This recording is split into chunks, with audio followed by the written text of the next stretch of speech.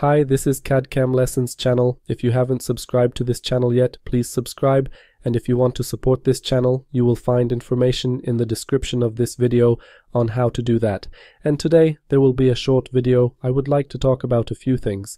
Sometimes the question arises on how to open the Model tab if it disappears.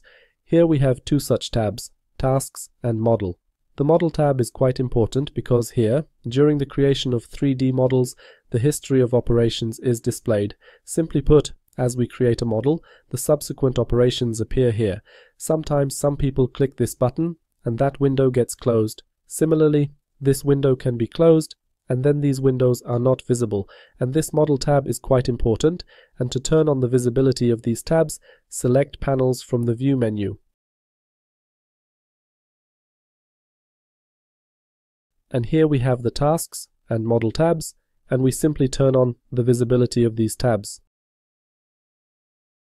And now everything is visible, and we can use these tabs.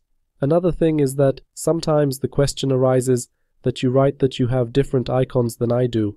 I usually use the default settings of FreeCAD. I try not to change anything here, but sometimes there might be some differences in the icons. The FreeCAD menu can be customized. Here, as you can see, we have this snap, and we can drag these icons to another place. Then we change the position of these icons. And if some icons are not visible, right-click here, and you can enable or disable selected commands. Moreover, all commands that are in the icons are also available in the menu. For example, here in the case of the Part Design module, we have the Part Design menu, and here are the commands available in the icons. We can also use these commands, so as you learned from my videos, and if a command is not in the icons, just pause the tutorial and go to the Part Design menu and find that command here. You can also simply adjust the appearance of the menu so that you have a similar layout of icons in your FreeCAD as I do, and then it will definitely be much easier to follow the tutorials. That's all for today. I wanted to briefly explain how to enable the visibility of these tabs if you accidentally close them.